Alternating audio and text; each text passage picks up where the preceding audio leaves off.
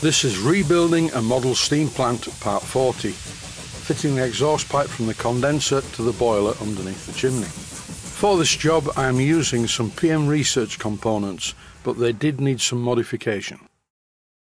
This is not a difficult job. The hard part was getting everything to line up and look right. I am a big fan of PM Research cast elbows, and I've mentioned the reason for this in previous videos. They look very sort of steam age because they're rough castings. I turned up a couple of thread adapters to fit on this special 90-degree elbow, which doesn't have a flange at each end.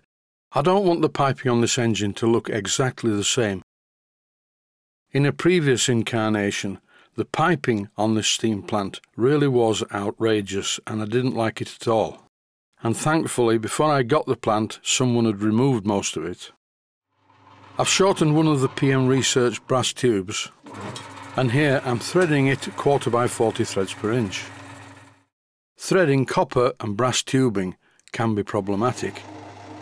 You can't hold it as tight in the chuck as you could if it was a solid piece of bar, so it is prone to spinning around in the chuck, which marks it, and that's what's happened here. I should have used the Myford chuck because it doesn't have the gaps in the jaws, so if the part does spin, it doesn't create rings.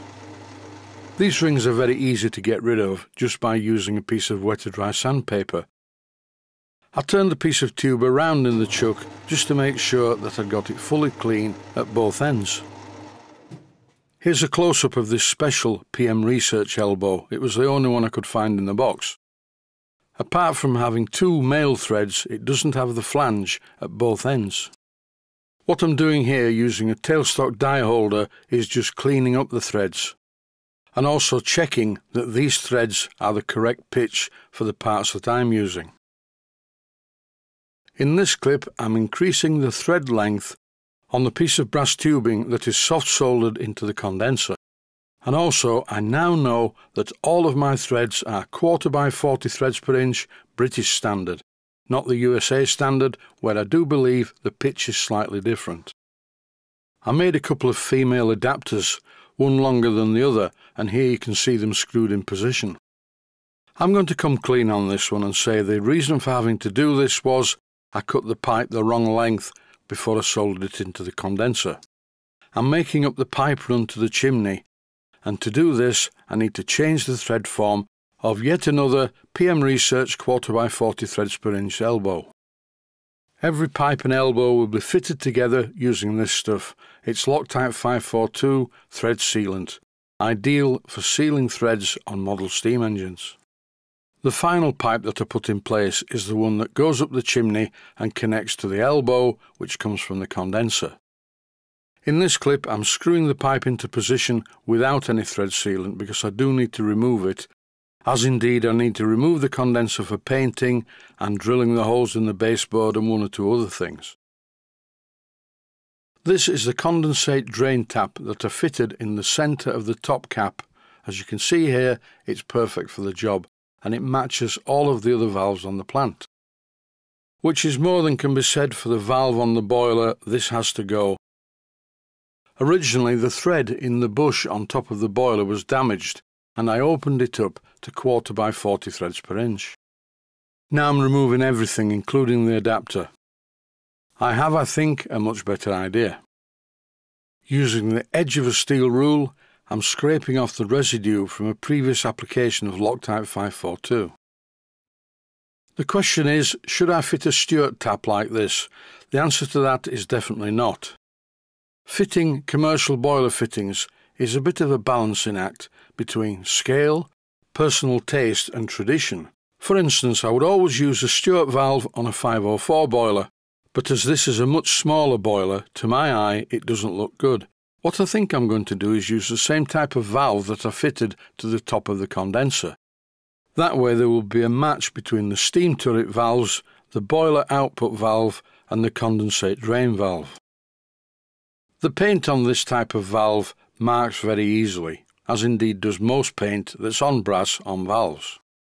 It doesn't really matter in this case because I will be removing the paint from this valve. I marked it by removing the bottom part because I need to modify the thread.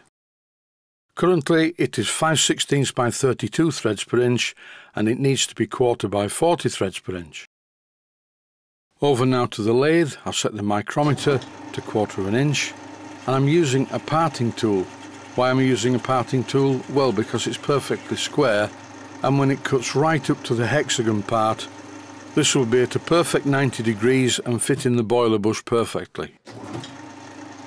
I never rely on hand wheels, it's just my thing. I'm not good with numbers, I do things totally by feel, so you will see me frequently applying the micrometer.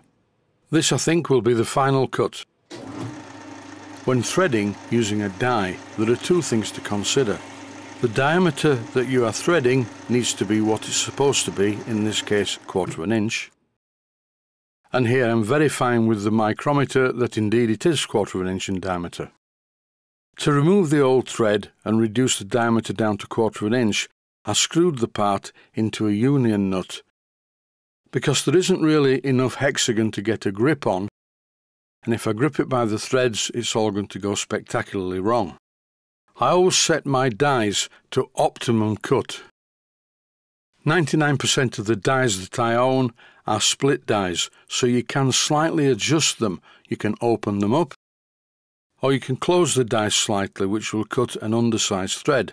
Sometimes the standard setting of dies cuts an undersized thread. You need to check this before you use them. I rewound the die under power because anything that saves time is a good thing. I refitted the thread adapter into the valve using Loctite 542, and then with the help of a shim washer and some more Loctite 542, I refitted the valve into the boiler bush, and it fits perfectly. I now think this looks quite good as all the valves on the plant match each other. With the piping in position to the condenser, I'm using a spring punch to mark the positions of the holes that I'm going to drill on the baseboard. The next job will be to drill the holes for the condenser in the baseboard and bolt the condenser in place. I intend to paint this condenser black to match the boiler, but the top cap will still be in polished brass. Painting the condenser is going to be the last job. First, I need to pipe the plant, and that starts in the next episode.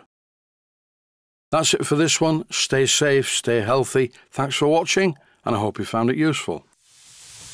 Please take the time to visit my Mainsteam Models website and click on the section of the website that says Video Playlists. And by doing that, you can find other videos that you may like to watch. And by using the playlists, you can actually watch the videos back to back.